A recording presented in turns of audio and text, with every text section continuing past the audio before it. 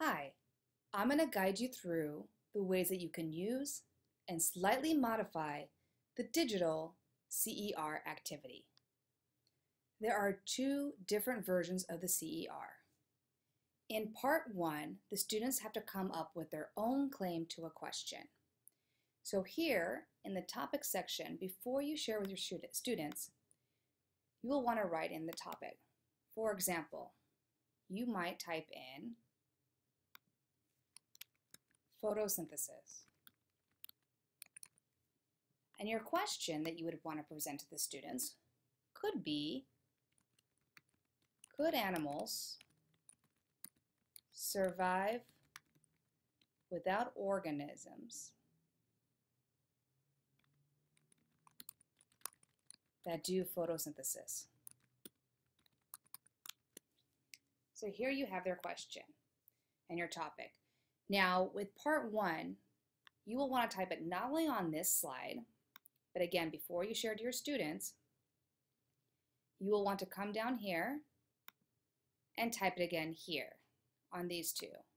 So topic, photosynthesis, and question.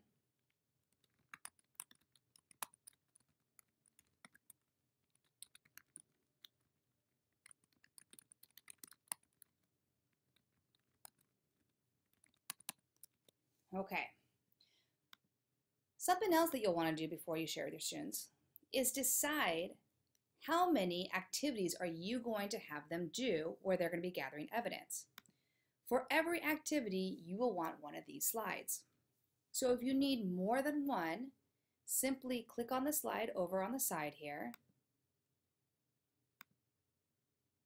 You'll want to copy it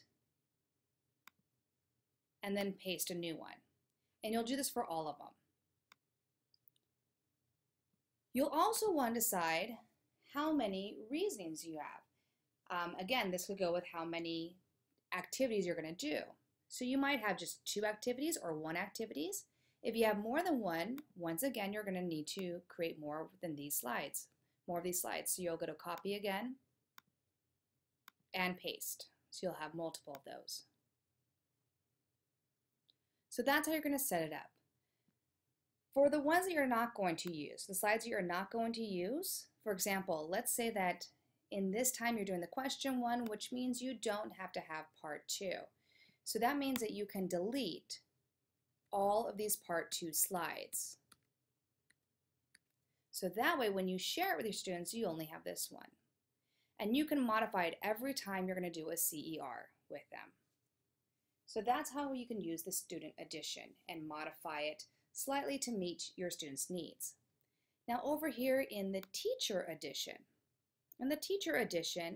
again, it's designed to have it being projected while their students are working on theirs. So you'll want to put in the topic again here, and the question,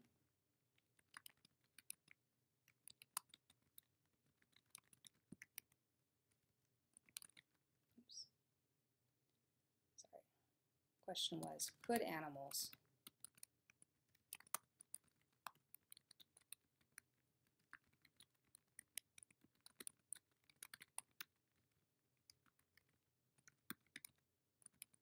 okay. And you'll simply just project this as you're going, reminding them to write the title of their investigation as they're recording their evidences. And here you'll want to provide some sentence starters or language support for students that need it. Although I find that in most cases, especially in middle school, a lot of students do need this language support to help them write more academic type sentences, higher level sentences. So I have some for articles, if you're going to be using articles for your evidence, labs or investigations, whether they're hands-on in the classroom or online, diagrams if they're using a model to gather their evidence from. And then the following slide is where they can put student examples. I always like my students to be talking while they're doing this. So for me, the way I would use this is I would have them be working in groups, talking about it, discussing, and then each group would have to give an example of what they came up with. And here you can either type in the box the example that the students give you, or if you have the means, for example, I have a smartboard, so I can actually write on my smartboard and write in there. I would have the students then go up and use my little tool and write their sentence down themselves. This gives an opportunity for not only to have them work with their group and other people and talk and discuss their ideas, but also to get ideas of what other groups have come up with.